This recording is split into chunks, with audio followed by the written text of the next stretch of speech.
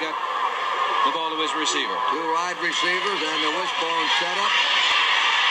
Washington keeps the ball. He had ideas of pitching out. You can see the big boy can move out from out under that center. You give him some room. He has those long strides, and he could hurt you outside. And the quarterback keeper, David Basil, took him down, number 53.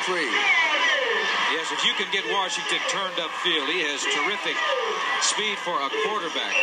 As I said, he'll run the 40-yard dash in about 4.5 or 4.6, and that's pretty quick for anybody, let alone a quarterback.